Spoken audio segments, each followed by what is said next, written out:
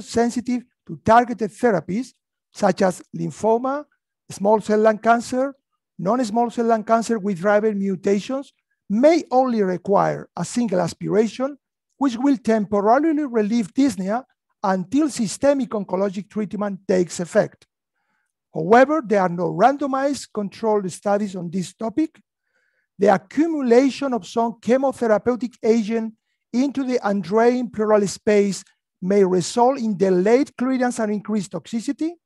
And as demonstrated in this recent study of 127 malignant pleural effusion patients due to lung cancer with oncogenic mutations, early fluid control measures, pleurodesis or IPC, have benefits independent of anti-cancer therapies. Early control of the pleural space, in addition to targeted therapy as compared to targeted therapy alone, significantly reduce the subsequent need for MPE reintervention, 23% versus 54%. And similar benefits from MPE control measures were found in 34 patients with no targetable mutations receiving systemic anti-cancer therapy, 0% versus 52%. Moreover, this recent study demonstrates that patients with actionable mutation who receive targeted treatment have a similar risk of MPE recurrence, 64%, when compared with patients without mutation, 58%, and therefore would benefit from a similar definitive management approach to MPE. Again, in this study, a larger pleural effusion size was associated with an increased risk of fluid recurrence. ATA's guidelines suggest large volume ultrasound-guided thoracentesis in symptomatic malignant pleural effusions if it is uncertain whether the patient's symptoms are related to the effusion, or to assess lung re-expansion if pleurodesis is contemplated. But guidelines acknowledge that this step may not be necessary if the patient's dyspnea is known to be attributable to the MPE, and we plan to manage MPE with an IPC, which is our current approach, as I will detail later. In our unit, we perform an initial therapeutic thoracentesis only in symptomatic MPE patients with an expected survival of less than 1 month, for whom no more than 2 aspirations are anticipated. Otherwise, an IPC would be an acceptable option. But how should we perform a therapeutic thoracentesis? Using manual aspiration, as shown on the right, gravity drainage, or vacuum drainage, as shown on the left? And to answer this question, I will show you a couple of studies. The Gravitas study randomized 142 symptomatic patients with pleural effusions to gravity drainage or manual aspiration with a syringe. The primary outcome of overall procedural chest discomfort measured by BAS 5 minutes post-procedure did not differ between groups, but the procedure duration was significantly longer in the gravity arm, 7.4 minutes versus 4.6 minutes. In other words, active manual aspiration and gravity drainage were both safe and resulted in comparable levels of procedural comfort and dyspnea improvement, but active aspiration saved time. And the second study was a retrospective study including more than 7,200 patients who underwent more than 10,000 thoracentesis procedures using suction through vacuum bottles. Pleural fluid more than 1.5 liters was removed in about 20% of the procedures.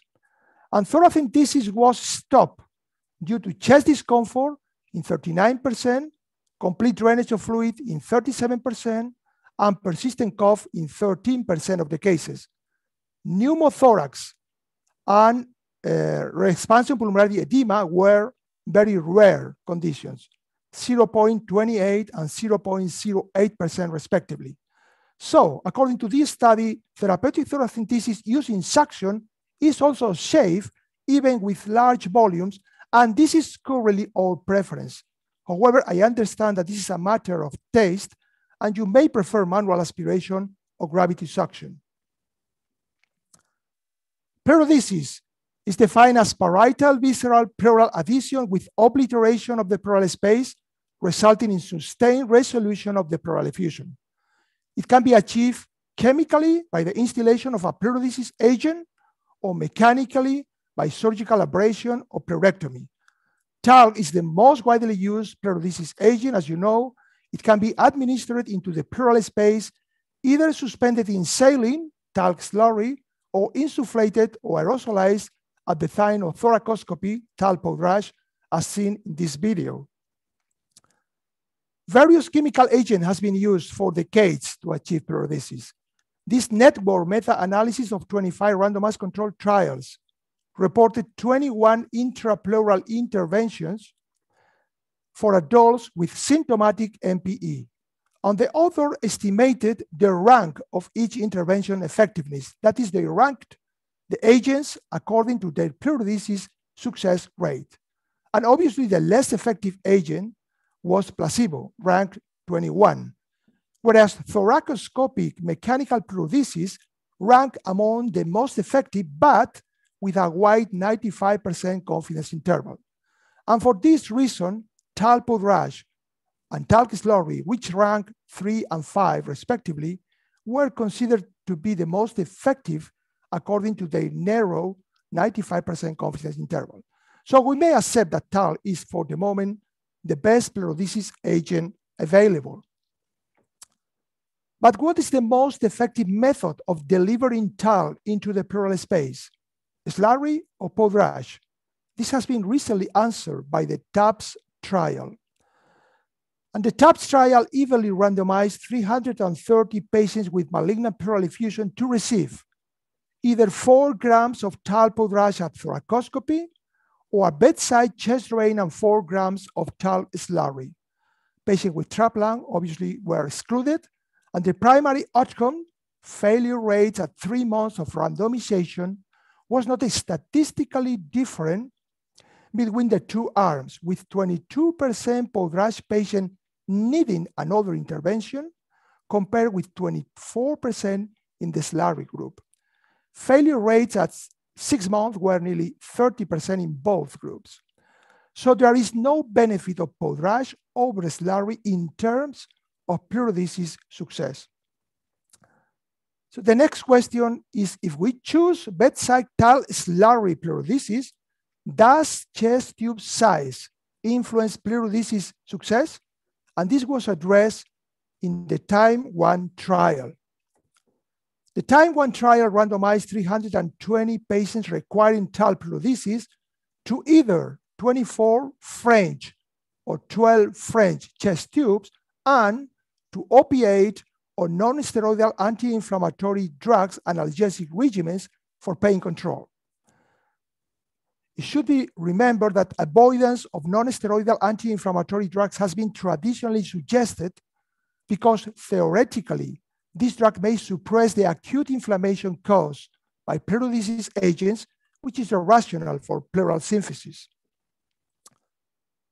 In this trial, non-steroidal anti-inflammatory drugs were shown to be non-inferior to opioids in terms of pleurodesis success, and so we can use non-steroidal anti-inflammatory drugs as liberally as required during pleurodesis. And concerning chest tube size, a marginally superior success rate of pleurodesis in the large drain group, 24 French, was shown as compared with the 12 French group at 3 months, 76 versus 70%. However, a recent meta-analysis of 4 randomized controlled trials, including the Time-1, indicates that small bore chest tubes are equivalent to large bore tubes in terms of pleurodesis efficacy. In any case, it would be wise to use chest tube of at least 14, 16 French for pleurodesis on the basis of the Time-1 trial. Can we always perform pleurodesis? Obviously, no. An incomplete lung expansion after fluid drainage which usually result from malignant invasion of the visceral pleura, is a relative contraindication to pleurodesis, particularly if there is less than 50% of parietal visceral pleural apposition. These cases can be more effectively managed, obviously, with IPCs. Another relative contraindication to performing pleurodesis procedures is an incompletely drained space due to multiseptated or multiloculated effusions, which reduces the likelihood of pleurodesis success. How should then multiseptated effusion requiring pleurodesis be managed? So let's have a look to the Time 3 trial. In the Time 3 trial, randomized 71 patients with non-draining septated malignant pleural effusions were allocated to receive either intrapleural urokinase or placebo, followed by TAL slurry pleurodesis after 24 hours.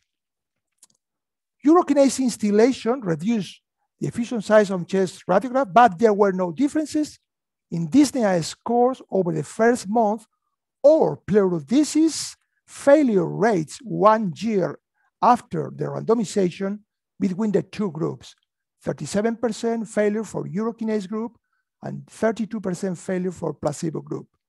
So therefore, the study did not support a role for routine intrapleural fibrinolytic therapy prior to pleurodesis in patients with multiseptated malignant pleural effusions. But TAL pleurodesis has a number of limitations. First, at least 30% of patients with malignant pleural effusion will have non-expansible lungs, and therefore they will not be candidates for pleurodesis. Second, about 15% of patients with MPE develop symptomatic loculations that increase the probability of pleurodesis failure. Third, pleurodesis is not successful in about 1/3 of patients. Fourth, when attempted pleurodesis fails, the resultant loculated effusion may be difficult to manage. Fifth, pleurodesis requires admission to hospital for several days. And finally, TAL pleurodesis is associated with a number of adverse events. It produces pain in nearly 70% of the cases, fever in half of the cases, and even acute respiratory distress syndrome. And you know that to avoid this latter complication, graded or large particle TAL must be used. So bearing in mind these limitations, the advent of the IPC presents an alternative that challenges the traditional role of pleurodesis. IPC is a fenestrated 15.5 silicone catheter, which is tunneled subcutaneously to prevent dislodgement and infection. A polyester cuff acts as a barrier to infection and promotes adhesion to the subcutaneous tissue to secure the catheter in place. And drainage of the fluid is performed by connecting the external one-way valve to a vacuum bottle, as can be seen in this slide. So IPC is inserted in an ambulatory or daycare setting, thus minimizing hospitalization, and regular intermittent fluid drainage is performed at home by the patient or the family members or in the community setting. Mainly indicated initially when pleurodesis has failed or is contraindicated, for example, in patients with trapped lungs, IPC has become now a first-line definitive management for malignant pleural effusion in place of pleurodesis. So the first question is, are IPCs better than TAL pleurodesis for relieving symptoms in patients with malignant pleural effusions? Two studies comparing IPC with TAL slurry demonstrated comparable breathlessness control between intervention, and these studies were called Time 2 and AMPLE. In the Time 2 trial, 106 patients received either a chest drain and TAL slurry or an IPC with drainage 3 times weekly, with the primary outcome being dyspnea relief over the first 42 days, 6 weeks, after enrollment. An IPC reduced Sorry, I don't know. I have some problem with the slides. Okay. IPC reduced dyspnea and chest pain, which is not represented here, during the initial 6 weeks to a level similar to TAL periodicity. Those secondary analyses demonstrated a statistically significant improvement in dyspnea in the IPC group at 6 months compared with the TAL/SLARI group. The AMPLE study reported a statistically significant reduction in the number of days spent in hospital until 1 year or death of the patient among patients randomized to receive an IPC with symptom-guided drainage compared with those undergoing chest drain and TAL periodicity, 10 versus 12 days. Obviously, a small difference of uncertain clinical significance. But summing up the two previous studies, TIME 2 and AMPLE, about 22% of patients in the TAL group required further invasive pleural interventions compared to only 5% in the IPC group. On the other hand, there were more non-serious complications noted in the IPC arm. So IPC reduces the need for hospitalization, reduced the need for further pleural procedures, but at the expense of more non-serious adverse events. In our initial experience with 336 IPC procedures, IPC removal secondary to autopleurodesis or spontaneous pleurodesis was achieved in about 50% of the patients after a median time of 50 days. So we use the rule 50-50, 50% of autopleurodesis in 50 days. And autopleurodesis is defined as pleurodesis that occurs by simply having an IPC in situ without the instillation of a chemical sclerosant into the pleural space.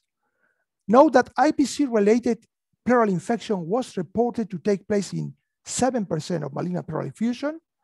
Importantly, the risk of IPC-related infection does not appear to be increased by anti-neoplastic therapy use or an immunocompromised state, so IPC is indicated for palliation of malignant pleural effusion regardless of plan for anti-cancer therapy.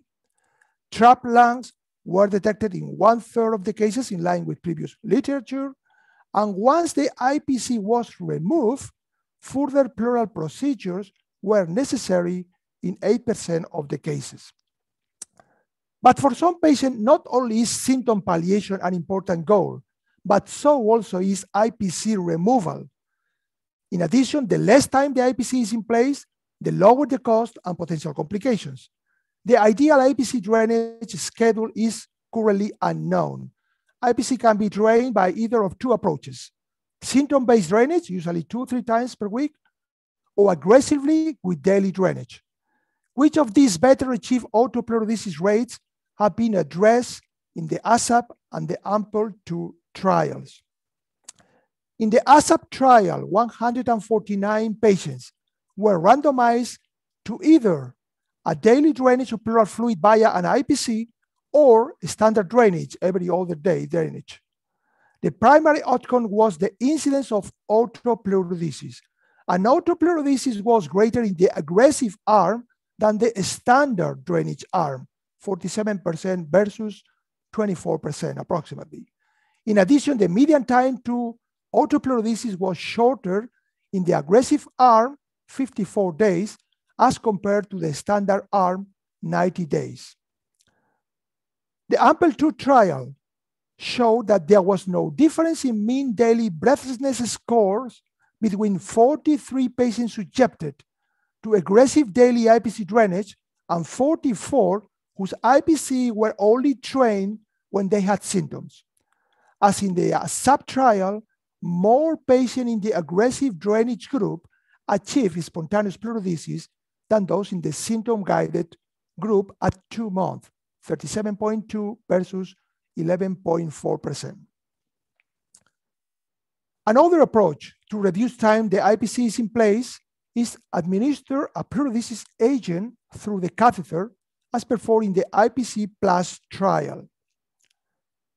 The IPC Plus trial tested the hypothesis that 4 grams of TAL administered via the IPC is more effective at inducing pleurodesis than the use of an IPC alone, with a regimen of at least 2 drainages weekly for both groups.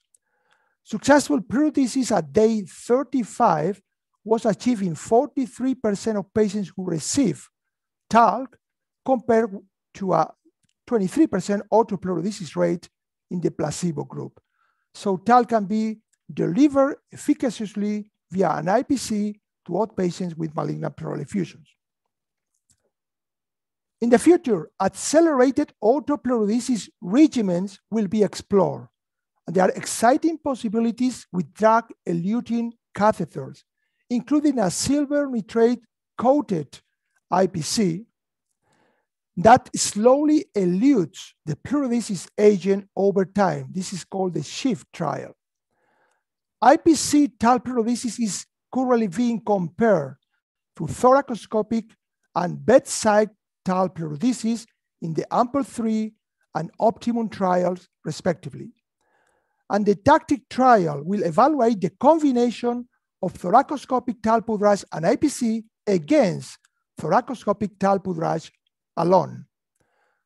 Obviously, the ultimate aim of malignant pleural effusion management should be the turning off of pleural fluid formation. But to achieve that, we will need to expand our very limited knowledge of the pathobiology of malignant pleural effusion formation. This algorithm summarizes 2018 ATS recommendation for managing malignant pleural effusions. An initial therapeutic thoracentesis will provide insight into the effect of effusion on dyspnea and provide information about the existence of a trapped lung. For unexpandable lungs, the option is IPC, and for expandable ones, the patient should choose between IPC or talc pleurodesis. But our approach is much simpler. Patients with large symptomatic malignant pleural effusion usually go directly to IPC unless they are moribund. So we always plan to manage MPE with an IPC for 2 reasons. Number 1, there is no doubt that effusions occupying half or more of the hemithorax on a chest X-ray, or 4 or more intercostal spaces on ultrasound, or being large enough to be accessible at the mid-axillary line cause shortness of breath. No doubt, a therapeutic aspiration is not needed to confirm this, which would lead to a postponement of a necessary definitive procedure. And reason number 2, using this approach, unexpandable lungs are not a concern because an IPC is the therapeutic option in these cases as well. In patients for whom IPC is important, IPC removal, aggressive daily drainage are also favored in conjunction maybe with talc instillation to shorten the time in which the IPC is in place. So some key points. Number one, consider repeated therapeutic aspiration if expected survival is less than 1 month and you anticipate a slow reaccumulation of fluid.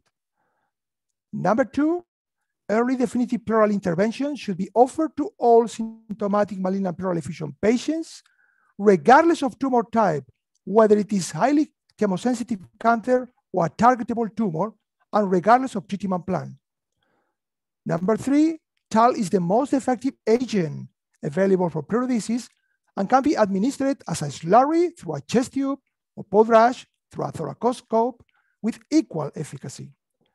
Number 4, IPC is as effective as talc pleurodesis at relieving symptoms and is associated with reduced time in hospital, reduced need for further procedure, although it produces more non-serious adverse events. And finally, daily drainage regimens and instillation of talc through IPCs expedite catheter removal. So thank you very much for your attention. I will be happy to answer any questions you may have. Thank you very much, Professor Porcel. It was very comprehensive, very clear presentation. Now we can take questions and comments. I will check. Is there any? I have a question. Please. I saw a catheter produced by Philip Astol from pleura to bladder. Yes. What do you think about that? Could it be separate the tumor from pleura to bladder, for example, mesothelioma? Well, I know this study, but I think it's a very complicated way to solve a pleural effusion. If you drain the pleural fluid to the urine, you will be the patient urinating constantly. So I don't think this is a good idea. The study is performed in pig, and obviously they demonstrated it's feasible, but I don't think it will achieve some practical application in humans. Mm-hmm. Thank you. Mm-hmm. There is another one question from Professor Metintaş. Thank you very much for this comprehensive lecture. We tried to use autolog blood against talc for malignant pleural effusion. The results are nearly the same. There is no important difference. What do you think about autological blood for pleurodesis in malignant case? Professor Porcel? Well, sometimes there are some studies, usually small studies, using blood as an agent to pleurodesis. We don't have experience using blood. Sometimes thoracic surgeons have used blood to close bronchopleural fistula, mainly to close this situation. But I don't have personal experience, and according to the meta-analysis, is not apparently a top agent to produce pleurodesis. Okay, thank you very much. There is another question. Do you happen to be following patients at catheter thoracostomy as outpatient, or do they stay at the hospital till the catheter ended?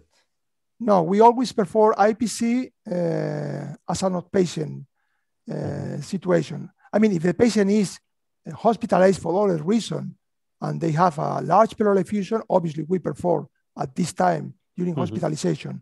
But we don't need the patient be hospitalized to perform this. Usually the procedure takes about 20, 30 minutes in total.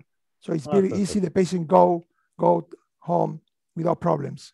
Yeah, IPC is the outpatient procedure mainly. Yes, it's mainly outpatients. Another question. In which situations that patients have a benign pleural effusion need IPC? Sorry? Would you repeat? Again, in which situations at patients have a benign pleural effusion need IPC? Okay. Well, usually we perform IPC procedures in patients with resistant heart failure. For example, patients with chronic heart failure who are not responding correctly to diuretics or have adverse events to diuretics. It's the main indication because we have a lot of patients with heart failure. Sometimes we put IPCs in patients with hepatic hydrothorax. This is more controversial because if the patient is in a transplantation list, it's not a good idea because if the IPC becomes infected, this patient will be out of the list.